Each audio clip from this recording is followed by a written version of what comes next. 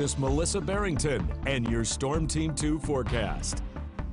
Well, this weekend is definitely going to seem and look and feel more like winter, unlike what it has been over the past week or so. Mother Nature's been a little confused, and looks like today, though, we'll see lots of clouds out there mixing in with some sunshine. Temperatures will be seasonable today with highs in the mid to upper 30s, which is normal for this time of the year. Now, come tomorrow, we're expecting a little system to come through. It's going to produce some snow showers. Looks like many locations will pick up between 1 and 2 inches. Some locations could pick up as much as 3 inches of snow tomorrow, and there definitely will be slick spots on the roadways, especially roads that are not treated tomorrow. So be aware of that tomorrow if you do have travel plans to be heading out and about tomorrow. That tomorrow could be a little bit tricky at times.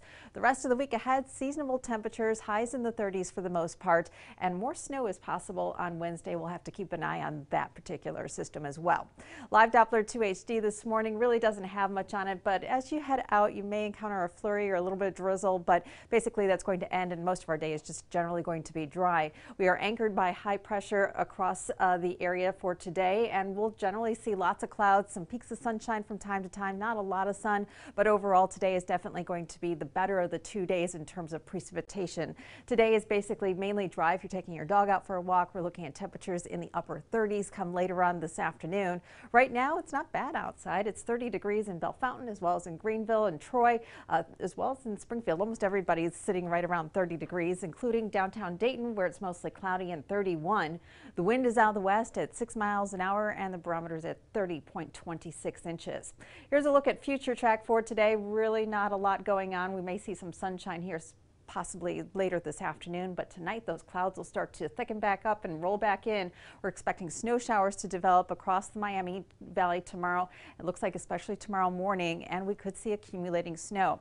As we look at our snowfall forecast here, you can pretty much see that most of the Miami Valley is expecting 1 to 2 inches. Some locations, especially more localized areas, could pick up as much as 3 inches of snow, but it definitely looks like we are in for a winter event tomorrow. The winter weather index, we're going to put it at low, though, because today is going to be dry. Tomorrow, 1 to 3 inches of snow is definitely a possibility. We'll be tracking this all tomorrow morning on Live Doppler 2 HD. And for folks who are interested in the Bengals and Buffalo game, just about everybody's interested in this game, tomorrow afternoon they're actually expecting some snow showers as well. They're expecting around 1 inch of snow tomorrow afternoon and possibly additional snowfall tomorrow night. Here at home, though, today, mostly cloudy skies. We're expecting a high of 38 degrees. Today is a dry day.